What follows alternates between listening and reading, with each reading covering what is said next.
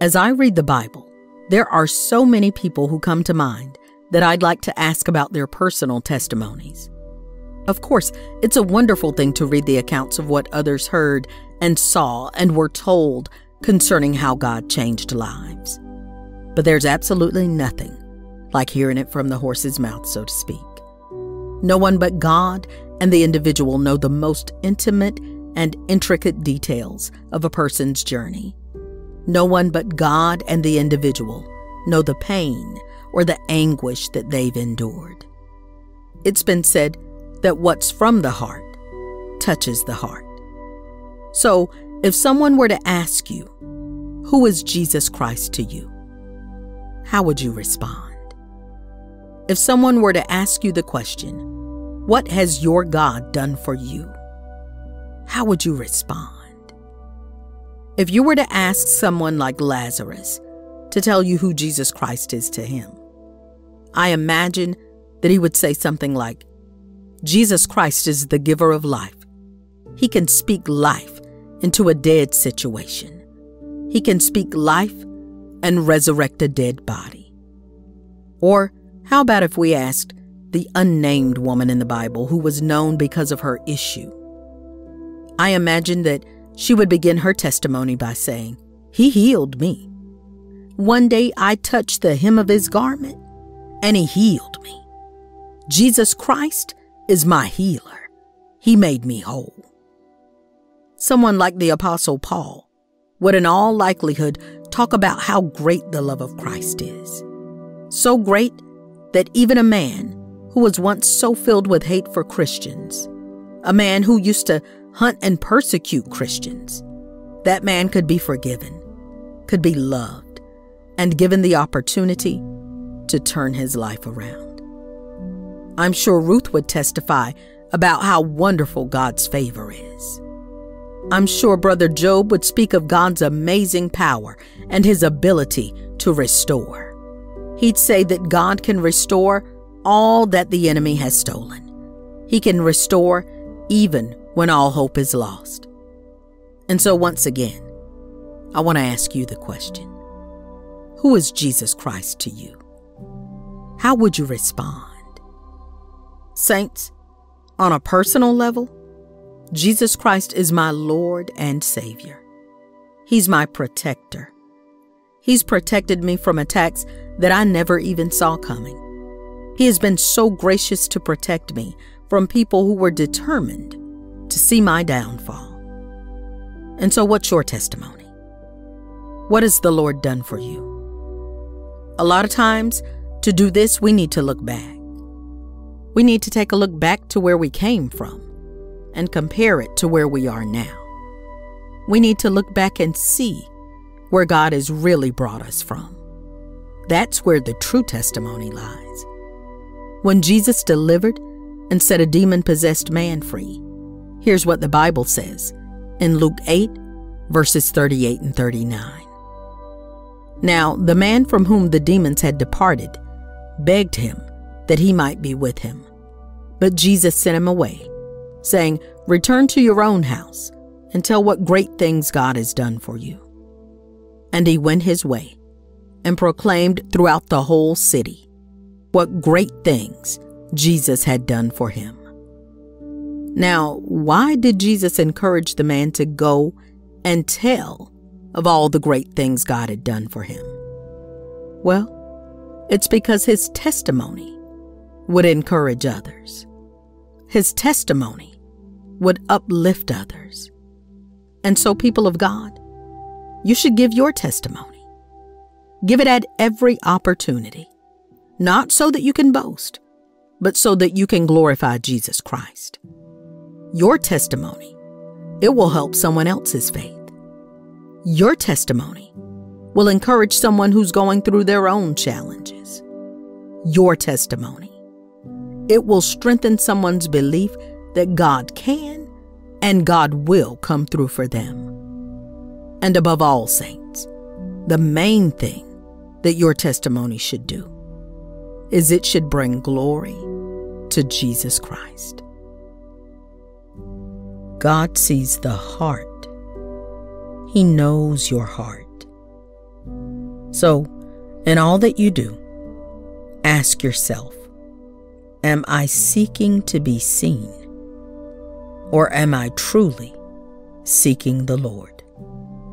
So now, as we prepare to approach the throne of God, let us have our focus set on being humble and having a pure heart, having a clean heart that does not do things to be seen, but to honor God and give Him glory, to be closer to Him, to have an intimate relationship with Him. We must remember that at all times we truly have an audience of one. Lord Jesus, Master, we ask for your help. Help us to have clean hearts. Help us to have pure hearts. Help us to seek your mercy instead of seeking after personal glory. Lord Jesus, help us to seek after your approval instead of the approval of others. I pray that you would give us hearts that desire to only be seen and heard by you, Lord.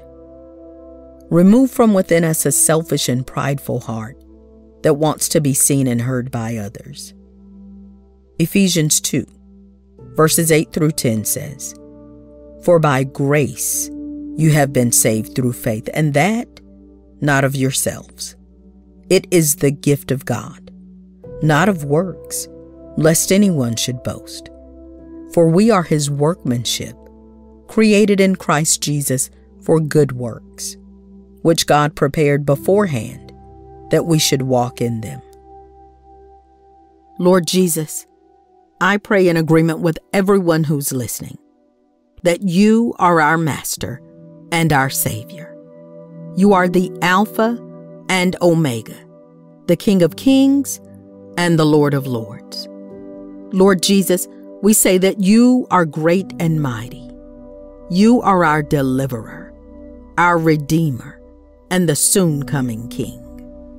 Lord Jesus, we praise you for being the Good Shepherd. We praise you for being a bridge over troubled waters. You are a friend who sticks closer than a brother. Lord, I thank you right now for all that you've done. I thank you, Lord Jesus, because I'm not where I used to be. I thank you, Lord, because by your grace, I'm no longer living in sin, but I have the strength to fight for righteousness. I thank you for bringing me out of the darkness and into the light.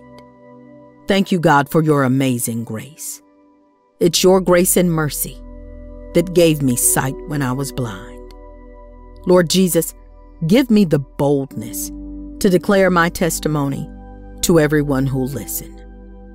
Give me the courage and the boldness to declare all that you've done for me to everyone who'll listen. May you receive all of the glory from my life. My achievements, they're because of you. My talents, all I have, is because of you. And so, Father, I praise your name because you're holy and you're righteous. There aren't enough words to express my thanks, my gratitude for all you've done for me. 2 Timothy 1 verses 8 and 9 say, "Therefore do not be ashamed of the testimony of our Lord, nor of me his prisoner, but share with me in the sufferings for the gospel, according to the power of God, who has saved us and called us with a holy calling, not according to our works, but according to his own purpose and grace, which was given to us in Christ Jesus before time began. I will not be ashamed to testify about your goodness, Lord Jesus. I will not be ashamed to speak of all the great things you have done in my life. Not only did you deliver me from the clutches of death, not only did you save me from eternal damnation, but Lord Jesus, you have called me to live a consecrated life, a life set apart from the world. And so I will forever testify of your saving grace. Your word in Romans 1 verse 16 says, "For I am not ashamed of the gospel of Christ, for it is the power of God to salvation for everyone who believes, for the Jew first, and also for the Greek. I declare that I am not ashamed of the gospel of Jesus Christ. I will declare all that the Lord has done for me for the rest of my days. Lord Jesus, I praise you. Be glorified. Thank you for hearing my prayer. In the mighty and precious name of Jesus Christ, I pray. Amen. For the person who is tempted, for the person who is struggling between doing the right thing and the wrong thing, you are battling sinful desires. I want to give you a message which I pray will encourage you to continue fighting to do good. Continue fighting to do what's right before the Lord. I want to talk to you about Noah. We all know this story about the great flood that wiped out the earth. We all know about the ark. We all know about the animals being paired up, and it really makes a great bedtime story for the kids.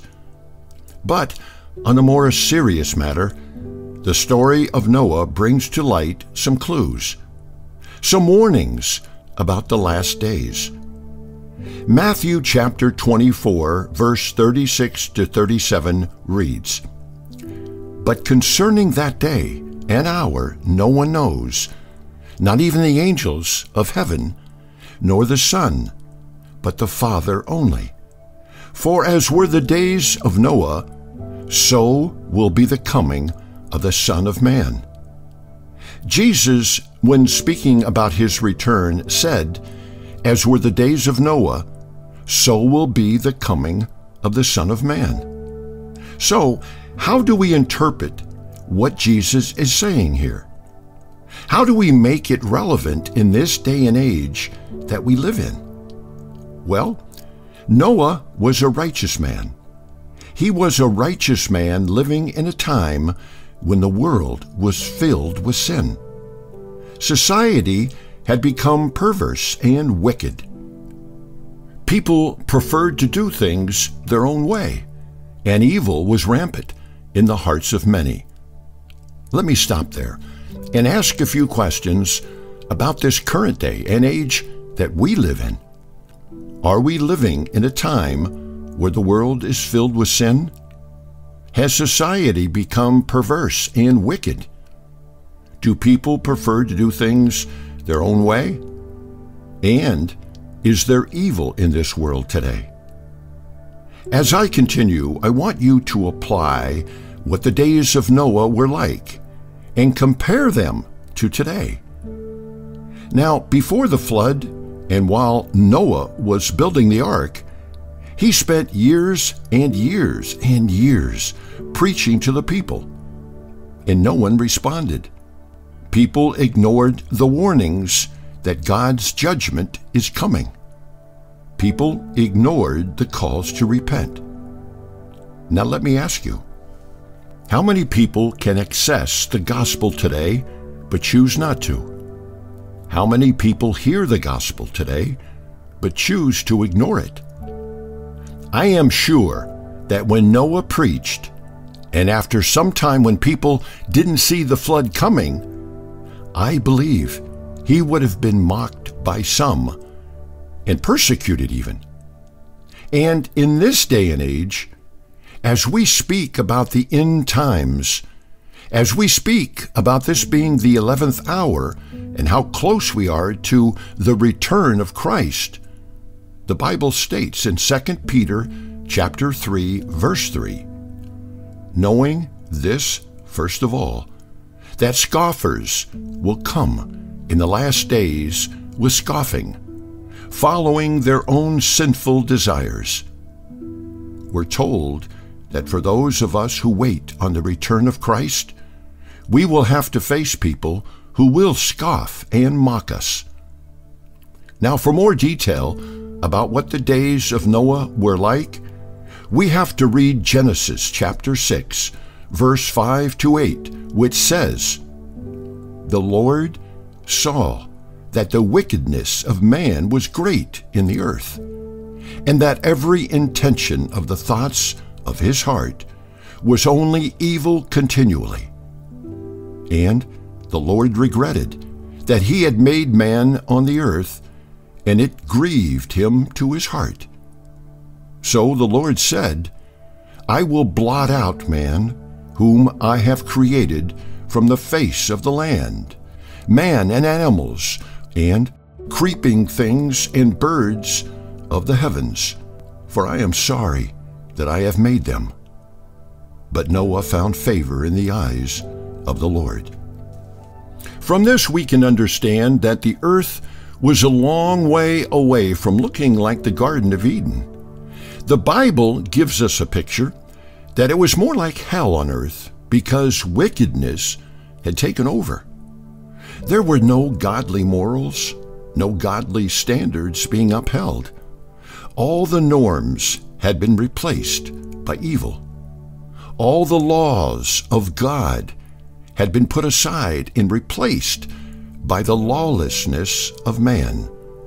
It was a world in which all that was once taboo was now practiced openly.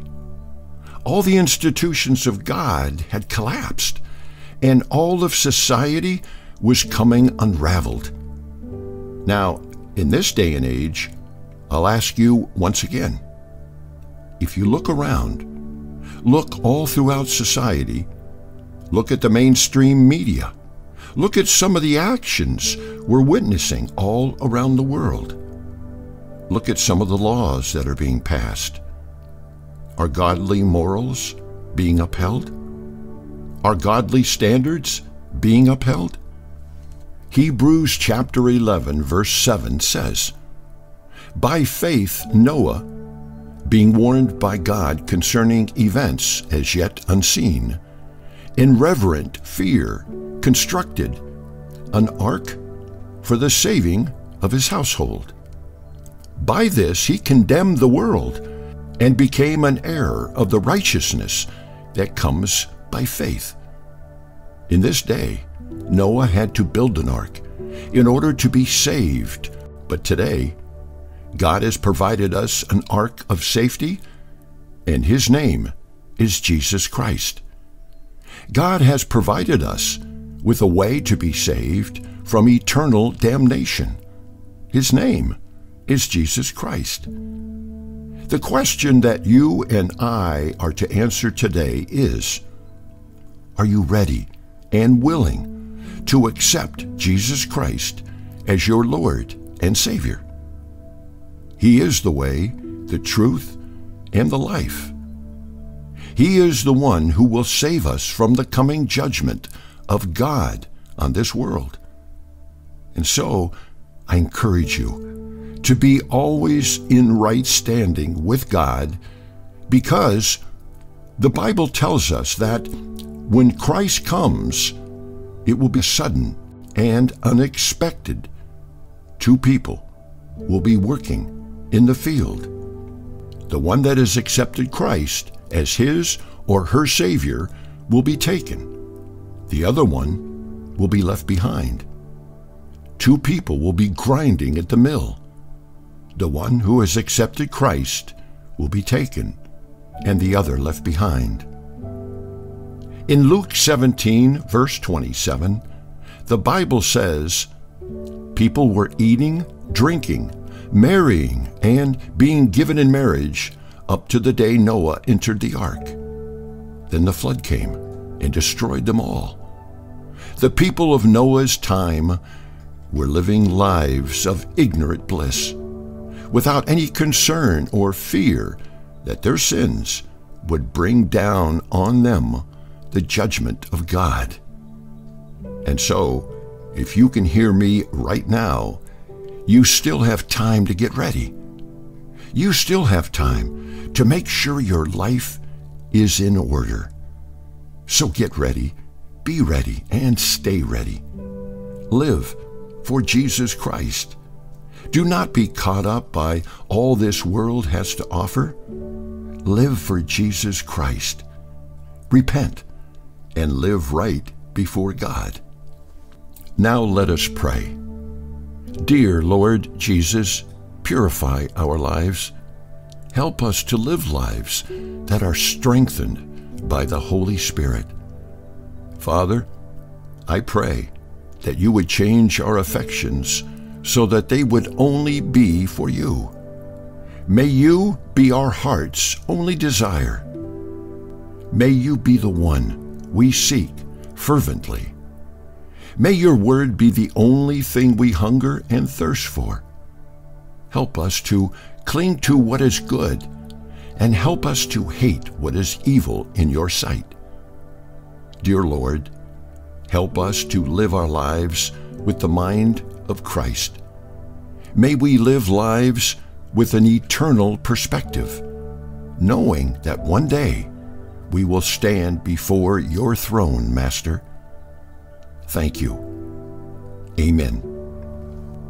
Now I would like to give you a few scriptures to meditate on. 1 Chronicles 16, verse 11. Search for the Lord and for his strength. Continually seek him. 2 Chronicles 7, verse 14. If my people, who are called by my name, will humble themselves and pray and seek my face and turn from their wicked ways, then I will hear from heaven, and I will forgive their sin and will heal their land. Psalm chapter 9, verse 9 to 10. The Lord also will be a refuge for the oppressed, a refuge in times of trouble. And those who know your name will put their trust in you. For you, Lord, have not forsaken those who seek you. Psalm 27, verse 6 to 11. And now my head shall be lifted up above my enemies all around me. Therefore I will offer sacrifices of joy in his tabernacle. I will sing, yes, I will sing praises to the Lord. Hear, O Lord, when I cry with my voice. Have mercy also upon me, and answer me. When you said, seek my face, my heart said to you, your face, Lord, I will seek. Do not hide your face from me. Do not turn your servant away in anger. You have been my help. Do not leave me nor forsake me, O God of my salvation. When my father and my mother forsake me, then the Lord will take care of me. Teach me your way, O Lord, and lead me in a smooth path because of my enemies.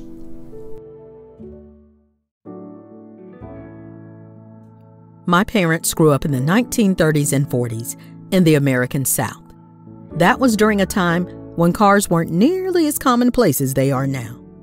Back then, there was a whole lot of walking going on. My parents said that when people came to visit them in those days, they'd sometimes walk their visitors back home just a part of the way.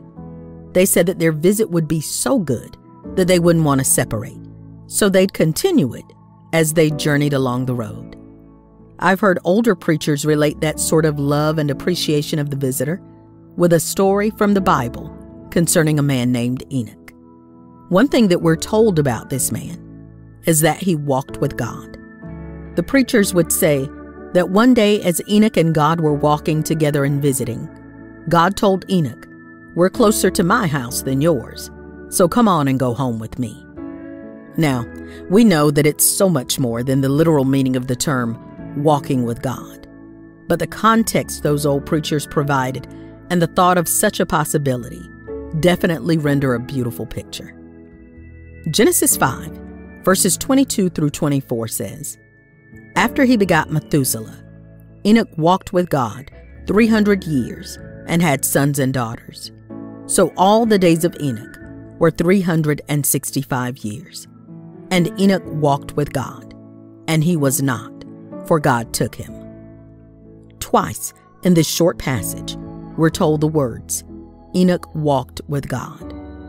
When you expand your reading, and really try to understand what the Bible means by Enoch walked with God, you'll find that other translations elaborate and say Enoch walked in habitual fellowship with God, or Enoch walked with God in reverent fear and obedience.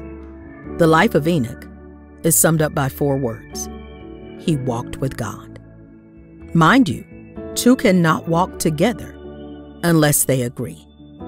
I could even go so far as saying 2 cannot walk together unless one leads and one submits. Think of it like this.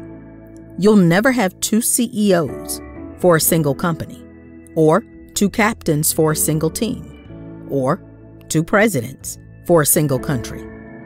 Only one can lead. And this is the same in our relationship with the Lord. Only He can lead. And we are to submit and follow His ways, follow His commands, and follow His word. If we try to lead, then we fall into rebellion. We'll fall into sin and into disagreement with the Lord. So, I want you to understand what the Bible really means when it tells us that Enoch walked with God. It means he followed God. It means he was led by God. It means he submitted to God. Brothers and sisters, can the same be said about you? Are you walking in habitual fellowship with God? Are you walking in reverent fear and obedience to God? The Bible says in Deuteronomy 8, verse 6, "So you shall keep the commandments of the Lord your God by walking in His ways and by fearing Him." For the believer in today's world, we need to realize that we live in a world that is spiritually dark.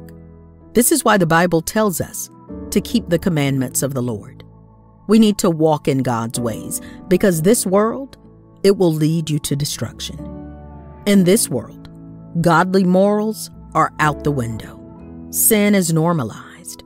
It's accepted and actually openly paraded for all to see. Pleasure and selfish gain are the primary spirits that determine a lot of people's actions.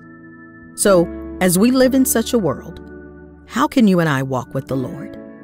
How can we walk with Him in habitual fellowship? How can we walk with Him in obedience?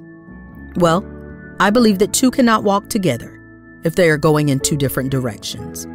So, in order for us to truly walk with the Lord, we need to turn our backs on the world and all the things it has to offer, and instead choose Jesus Christ. We need to reject what is accepted and loved by the world, and instead choose Jesus. Saints, turn away from the world and turn to Jesus. Turn away from sin and turn to the Word of God. Make a decision to follow Jesus Christ and walk in obedience to the Lord's commands and to His ways. I want to encourage you today. Keep walking with the Lord. Keep walking with Jesus.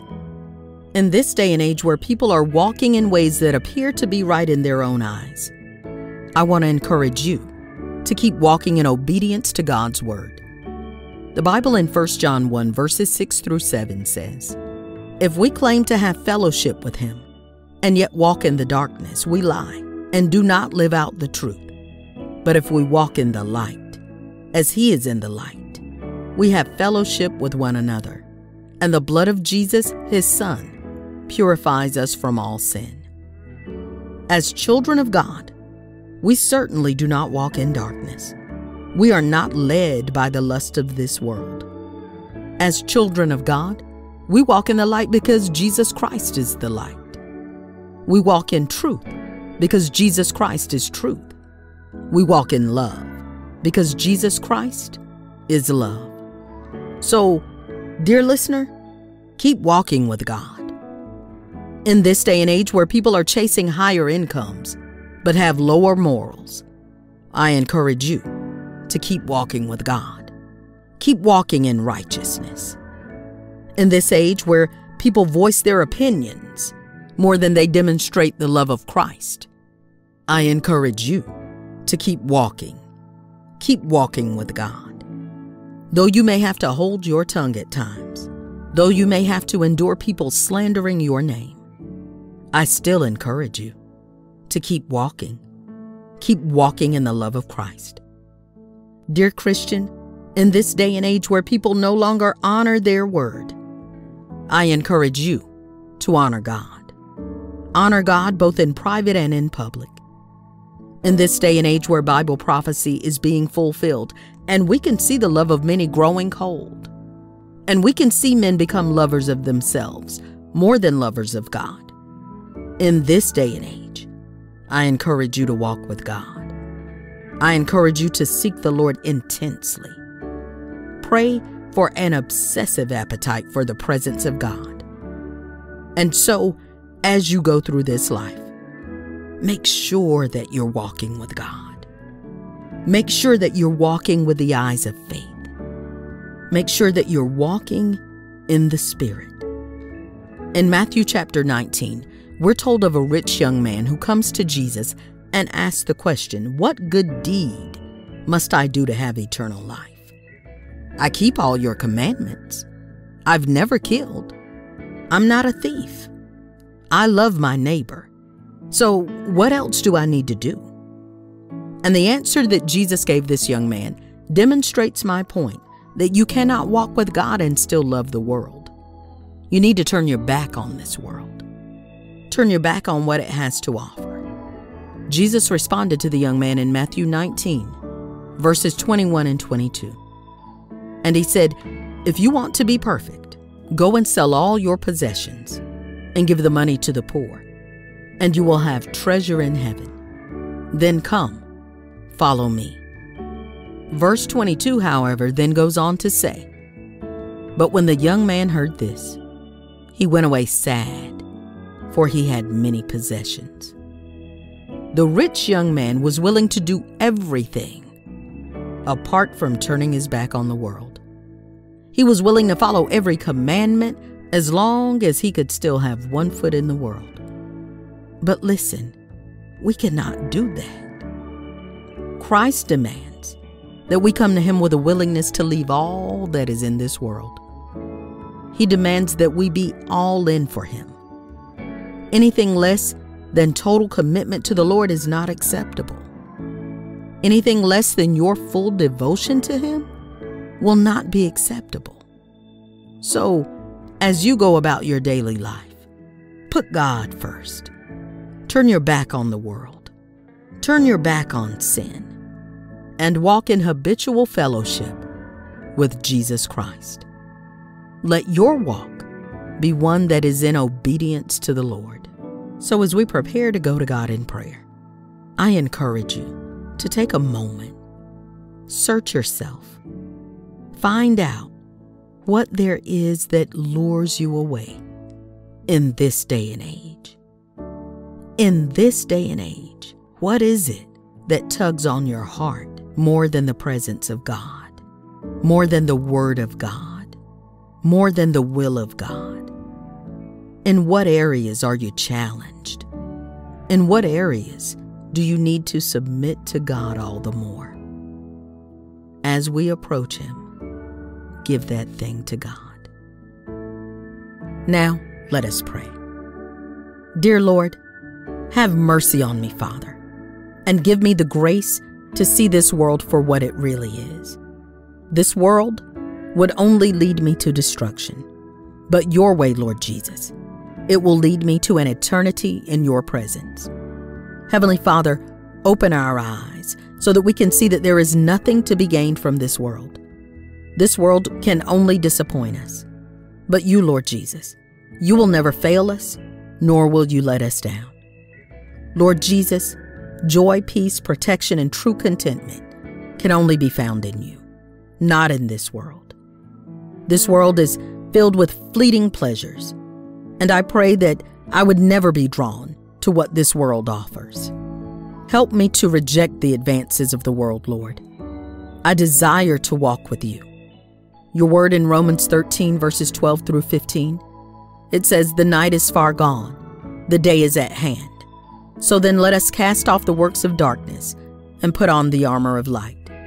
Let us walk properly as in the daytime, not in orgies and drunkenness, not in sexual immorality and sensuality, not in quarreling and jealousy, but put on the Lord Jesus Christ, and make no provision for the flesh to gratify its desires. I pray that the fear of God would rule my life. Holy Spirit, help me to conduct myself in accordance to God's word. Help me to walk honorably and with integrity as a child of God. Father, help me to walk in obedience to your word. Help me to walk under the guidance of the Holy Spirit. Let faith be my eyes. Lord, I desire to walk with you always. I desire to walk in agreement with you. I desire to walk in submission to you. Hear my cry, Lord Jesus, as my heart yearns for your presence. Lord, I seek to draw closer to you each and every day. May you be my only focus. May your presence be my heart's desire. Purge me, O God, and remove all worldly desires from my life. Remove any and all ungodly passions.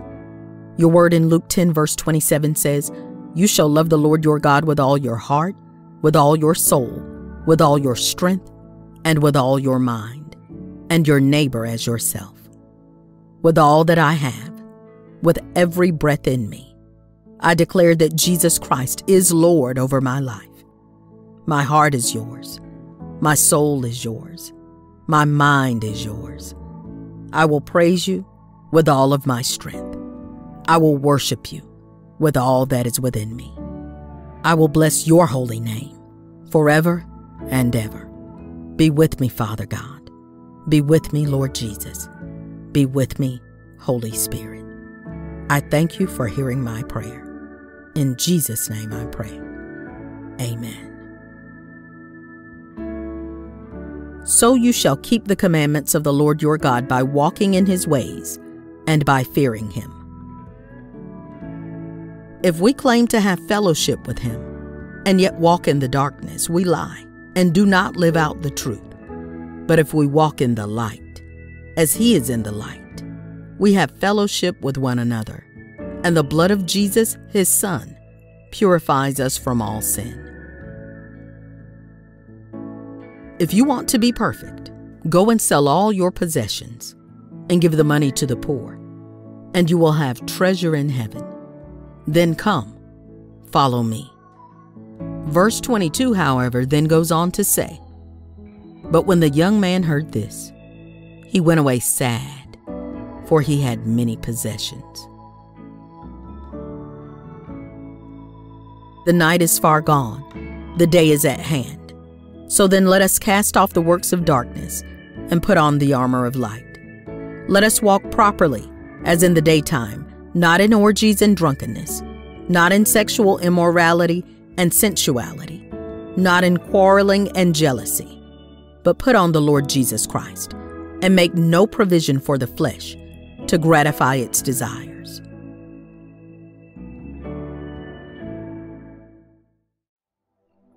The Bible reads in 2 Corinthians 4, verses 16 through 18. "Therefore we do not lose heart. Though outwardly we are wasting away, yet inwardly we are being renewed day by day. For our light and momentary troubles are achieving for us an eternal glory that far outweighs them all. So we fix our eyes not on what is seen, but on what is unseen, since what is seen is temporary, but what is unseen is eternal." As odd as it may seem, I need you to hear this. Troubles can be a blessing for believers.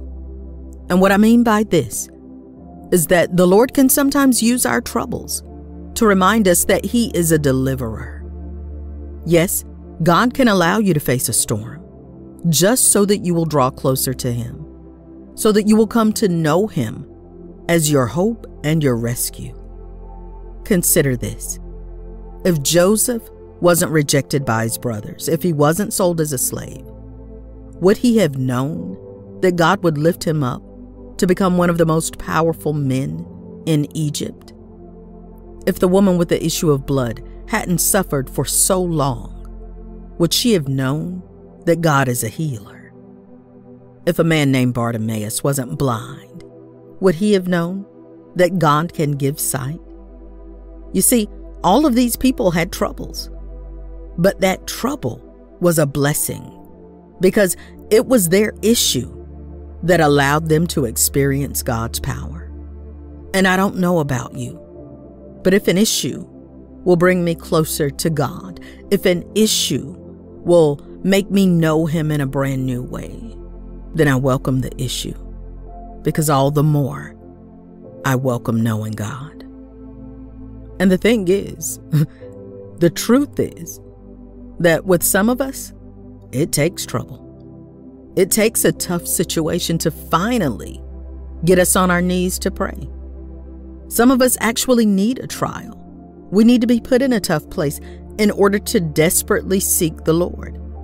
Sure, it hurts when those troubles come.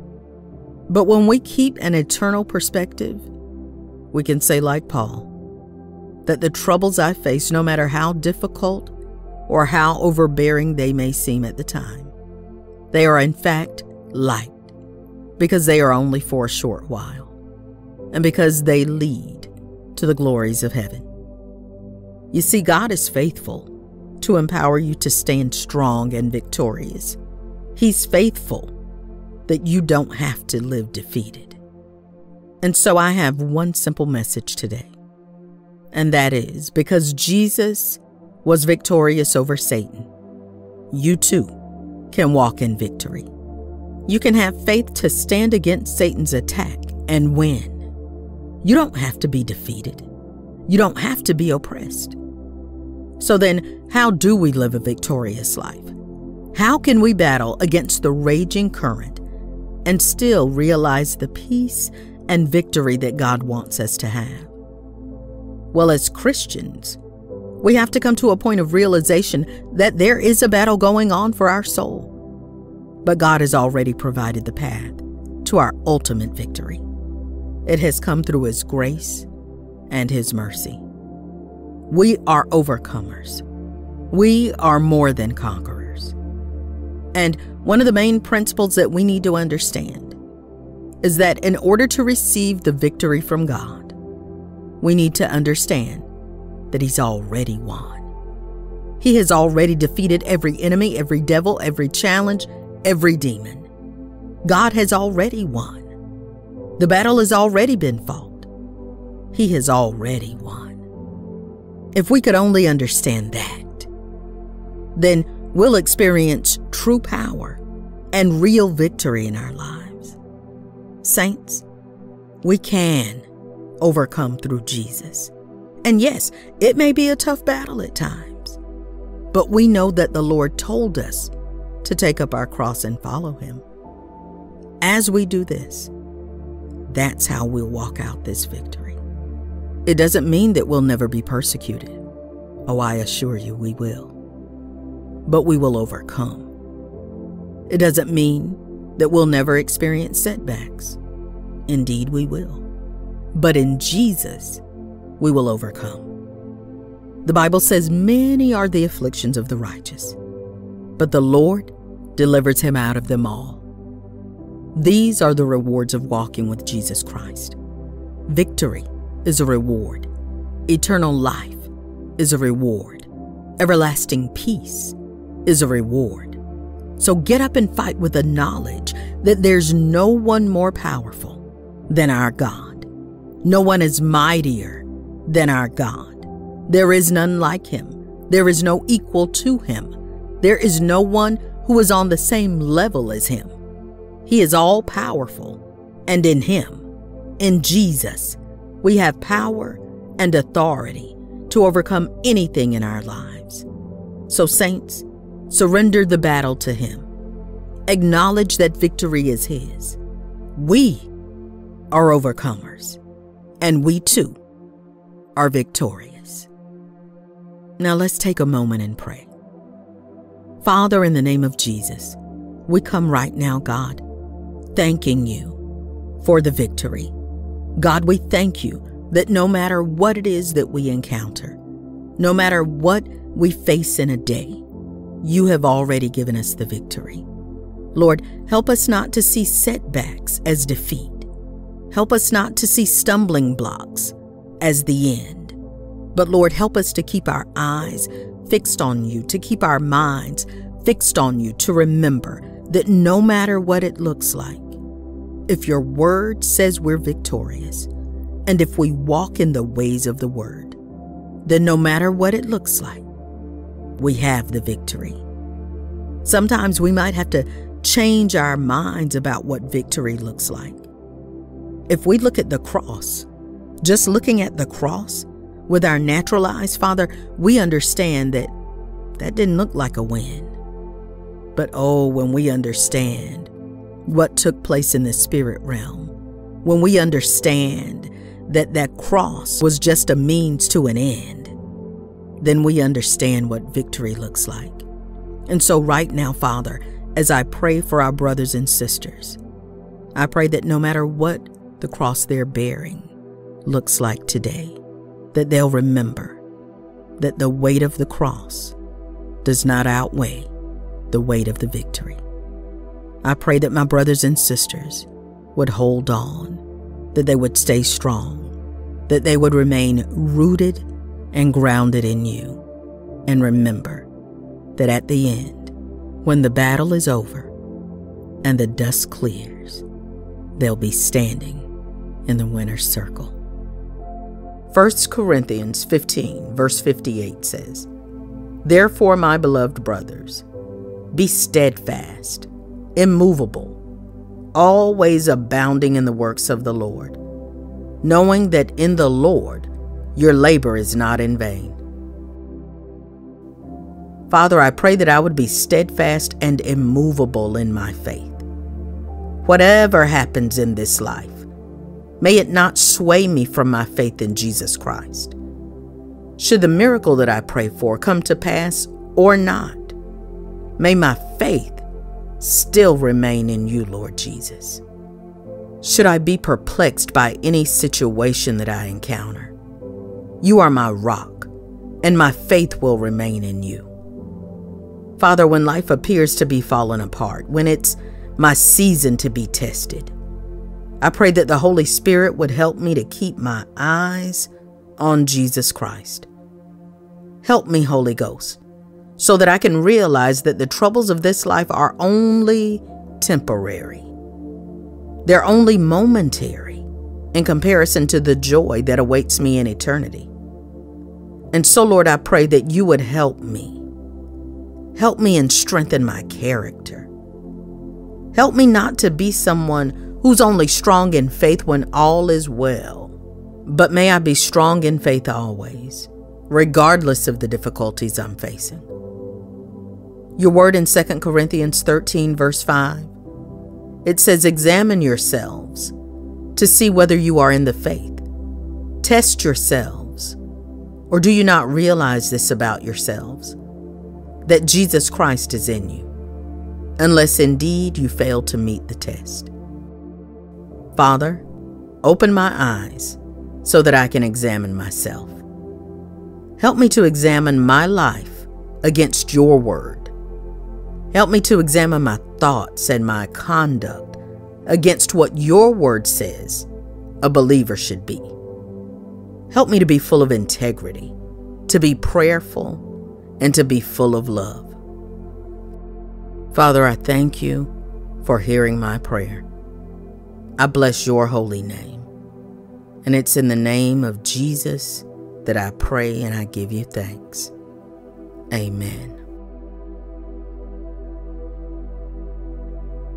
Therefore we do not lose heart. Though outwardly we are wasting away, yet inwardly we are being renewed day by day. For our light and momentary troubles are achieving for us an eternal glory that far outweighs them all. So we fix our eyes not on what is seen, but on what is unseen, since what is seen is temporary, but what is unseen is eternal.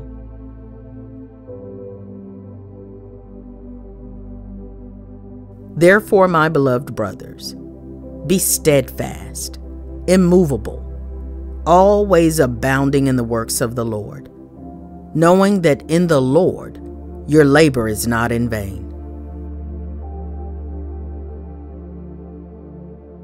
Examine yourselves to see whether you are in the faith. Test yourselves. Or do you not realize this about yourselves, that Jesus Christ is in you, unless indeed you fail to meet the test?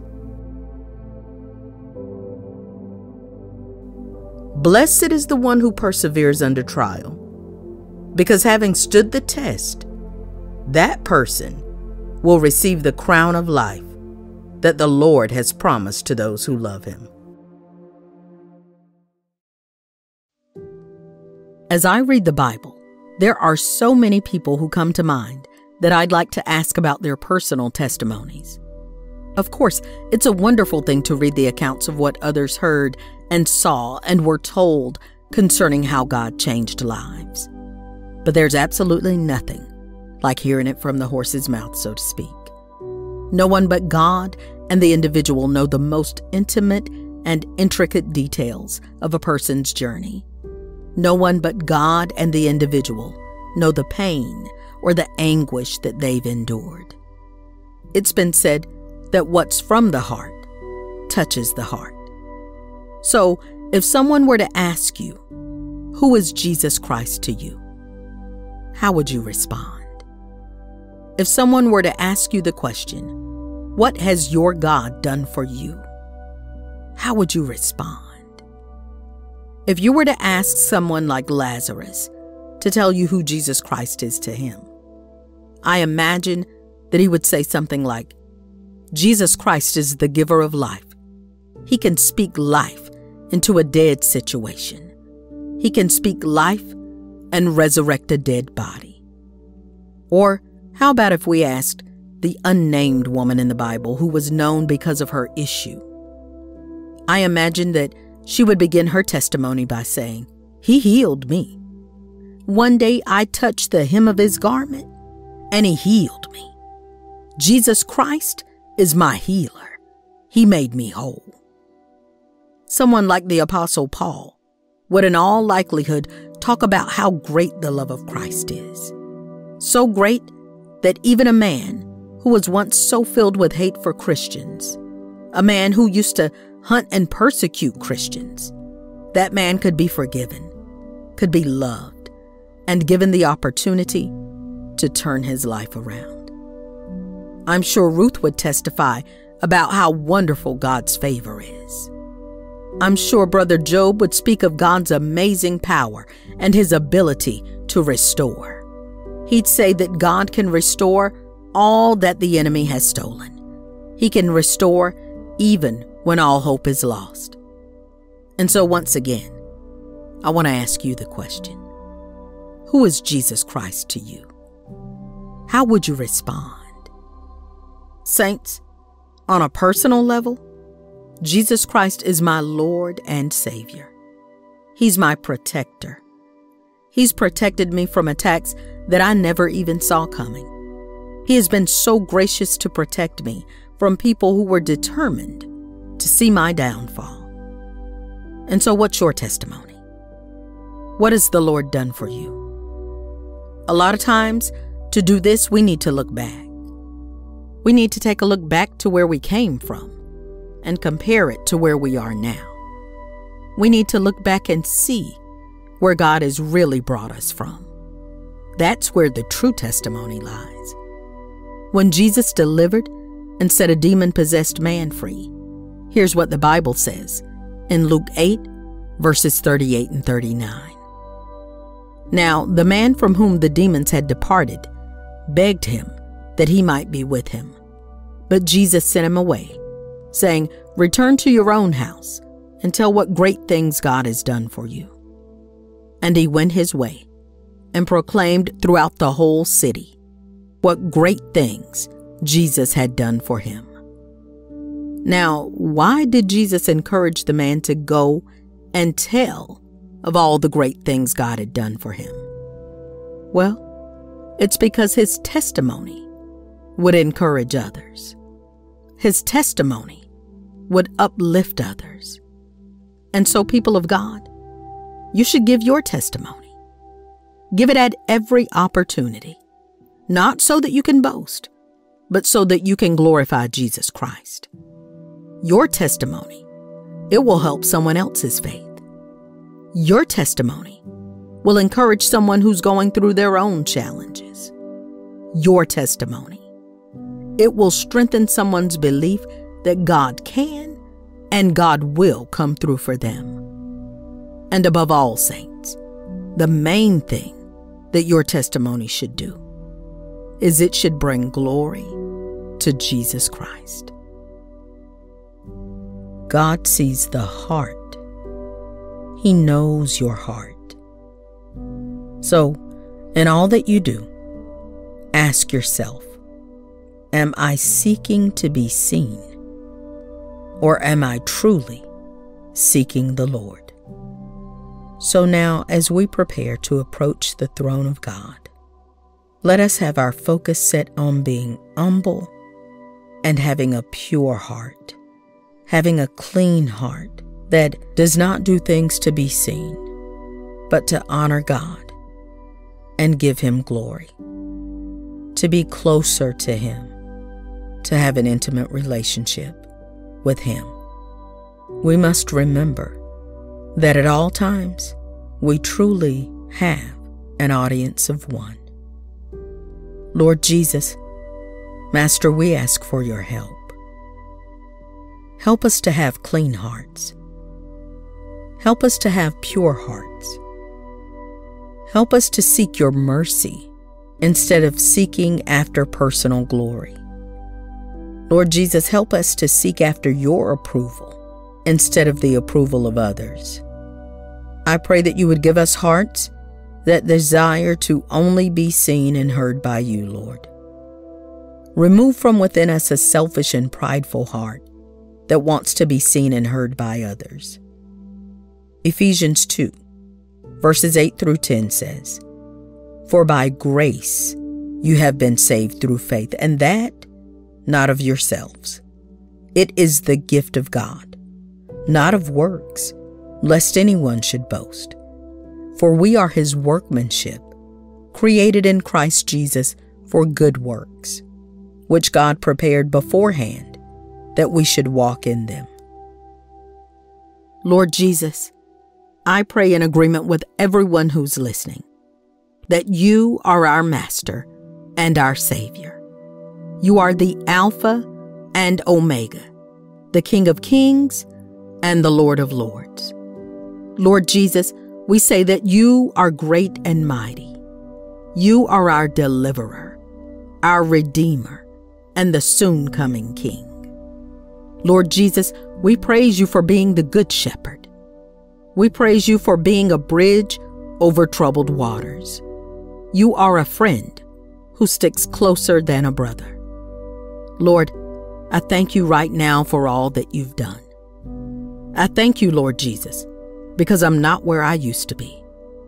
I thank you, Lord, because by your grace, I'm no longer living in sin, but I have the strength to fight for righteousness. I thank you for bringing me out of the darkness and into the light. Thank you, God, for your amazing grace. It's your grace and mercy that gave me sight when I was blind. Lord Jesus, give me the boldness to declare my testimony to everyone who'll listen. Give me the courage and the boldness to declare all that you've done for me to everyone who'll listen. May you receive all of the glory from my life. My achievements, they're because of you. My talents, all I have, is because of you.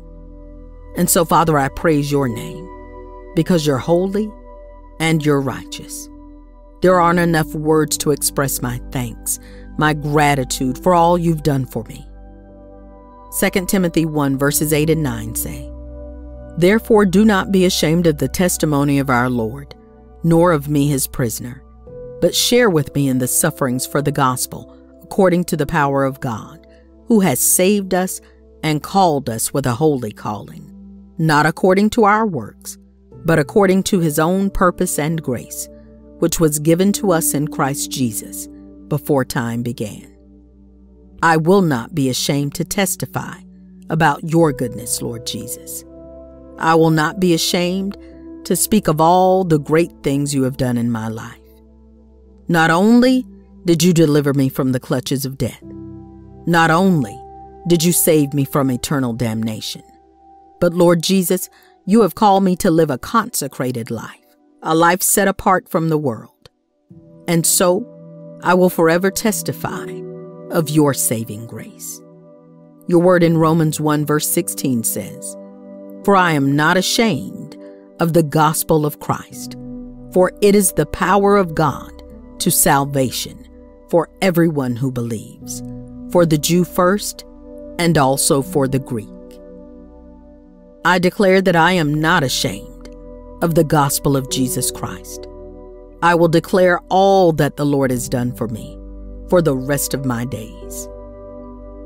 Lord Jesus, I praise you. Be glorified. Thank you for hearing my prayer. In the mighty and precious name of Jesus Christ, I pray. Amen. For by grace you have been saved through faith, and that not of yourselves. It is the gift of God, not of works, lest anyone should boast. For we are his workmanship, created in Christ Jesus for good works, which God prepared beforehand that we should walk in them.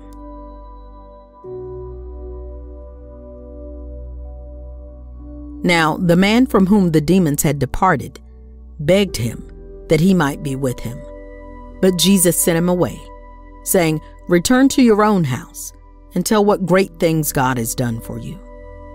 And he went his way and proclaimed throughout the whole city what great things Jesus had done for him.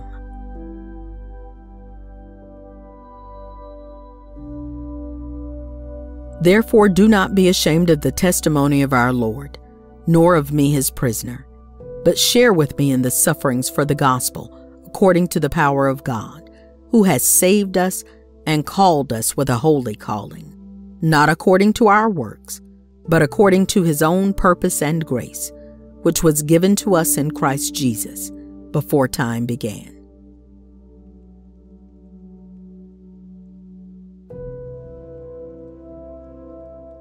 For I am not ashamed of the gospel of Christ, for it is the power of God to salvation for everyone who believes, for the Jew first and also for the Greek.